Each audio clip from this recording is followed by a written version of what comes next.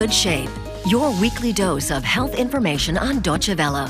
Find out more about what's new in medical treatment, alternative medicine, as well as nutrition, wellness, and beauty.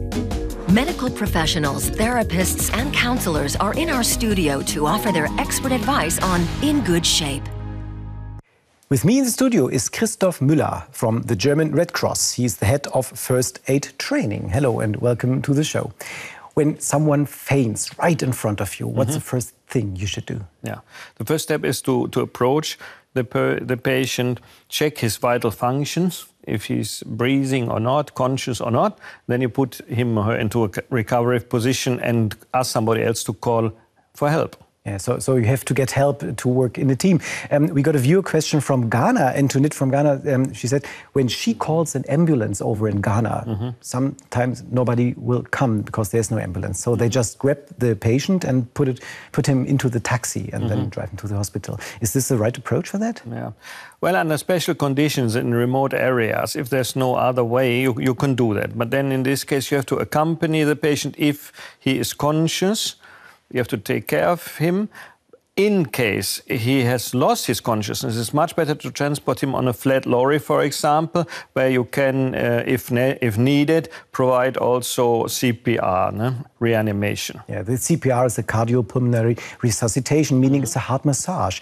If you massage the heart, what's the right rate and rhythm you have to apply to the patient? Yeah. We are training internationally 100 compressions per minute, and after 30 compressions, you provide a mouth-to-nose or mouth-to-mouth breathing, because it increases the impact. So it's a better outcome if you alternate the chest compression with the breathing part. But some of my patients who have performed CPR on, say, a relative or so, are a little bit scared if the face is injured, a lot of saliva is there. So they say, perhaps, yeah, I don't want to give the mouth to mouth. Is it okay just to do the chest compression? Yes, it is. Especially in areas where an ambulance arrives fairly soon or medical doctor can assist you. It's okay, but we could recommend the combined method because it provides also the oxygen supply. The oxygen supply. So the heart massage, the chest compression, provides a blood pressure rise, but it doesn't treat the rhythm disturbance. But you've got a little pack here. It's a live pack. It's an AED or an external defibrillator device. And you can find this in many airports nowadays or shopping malls. Could you just explain how it works? Yeah, this system here checks automatically. Now. Oh, it talks with you? Yes. Remove all clothing from patient's chest. Okay, so the voice is actually coming out of the machine and it tells the first aider what to do, so he doesn't have to read. Exactly. It gives you very clear instructions what to do and how to apply the electrodes in case the system decides to give an electronic shock. And this shock can restart the heart function. There are some security measures which you have to take. Do not touch the patient, but the system here gives you a very clear instruction and you can make no mistake. So you can't make any mistake. So the best thing is if a patient is unconscious and you find him and have got an AED device there, just put it on and you can't break anything? No, you cannot. Because the system is actually diagnosing the patient's condition. The heart functions, not always a defibrillation is necessary, but it comes out with a medical analysis and it tells you also how to protect yourself. Mr. Müller, let's talk a little bit about road accidents. In many countries, they're on the rise. So what do I do first when I'm driving my car to see there's a road accident and some patients are lying on the road? Yes.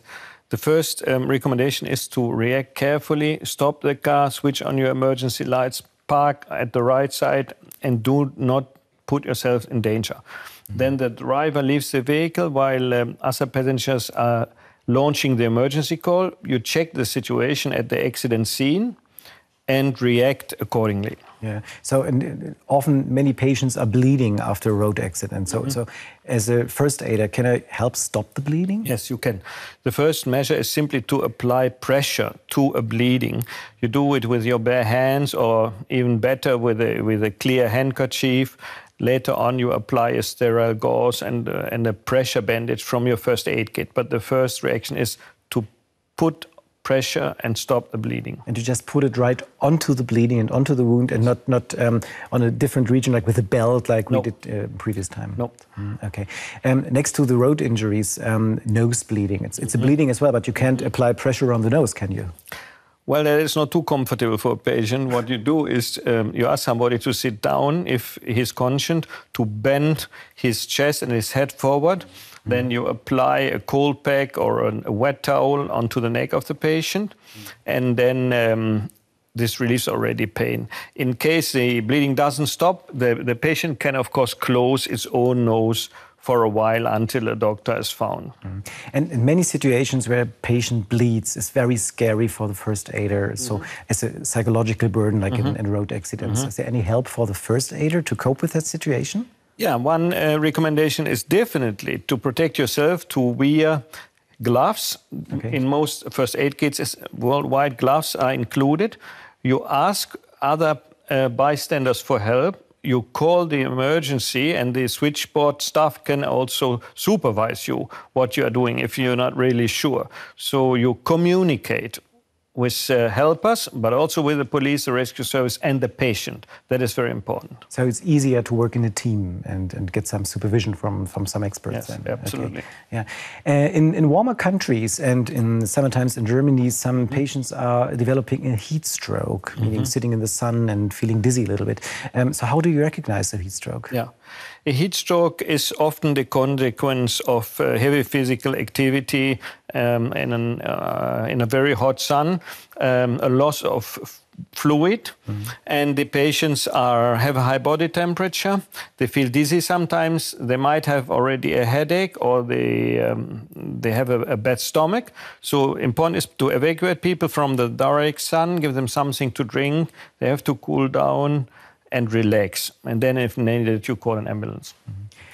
A lot of things to learn when you want to be a lifesaver and a first aider, but first aid can be a lifesaver. So when is the right point in life to start the training? Yeah, we recommend actually to start already in schools, in primary schools, to educate children. Even in kindergarten, they can learn basics, what to do if you have cut your finger, and they can overcome the fear to help somebody else as an adult. And we recommend also continuous repetition of first aid trainings, at least on a 5-year basis. That's a very important thing, because you have to train it, otherwise you lose it. Thanks a lot, Mr. Müller, for being with us in the studio. Thank you. Thank you. One organization that provides first aid courses worldwide is the International Federation of the Red Cross and Red Crescent Societies. You can find out more at this web address, ifrc.org. They offer courses in several languages. Just find a branch close to where you live.